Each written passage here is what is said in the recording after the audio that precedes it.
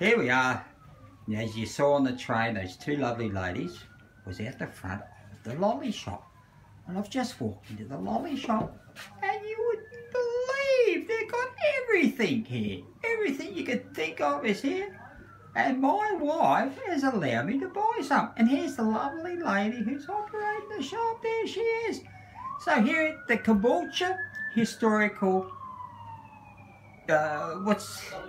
Lolly Shop. Come down and meet. What's your name? Connie. Connie, come and meet Connie. And come down, you big kids. Yeah, this is a great place to bring the grandkids and teach them what all the goodies were when we were young. They've got everything. Aniseed rings, choo-choo bars. Yes, there's choo-choo bars. Oh, look at that. They've also got, remember these, well I do, the all-day sucker. There he is. They call him, what do they call him? Rosy apple. The rosy apples.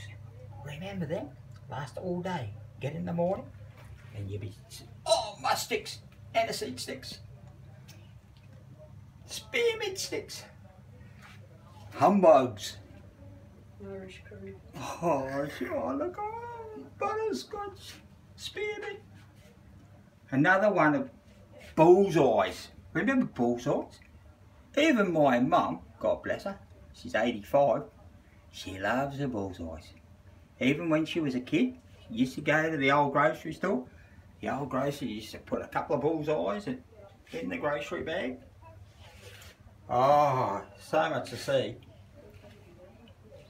So, I'm going to stop now, but next time you're down at Caboolture Way, pop into the Historical Pioneers Village and look at the lolly shop. Meet Connie. She'll love to look after you.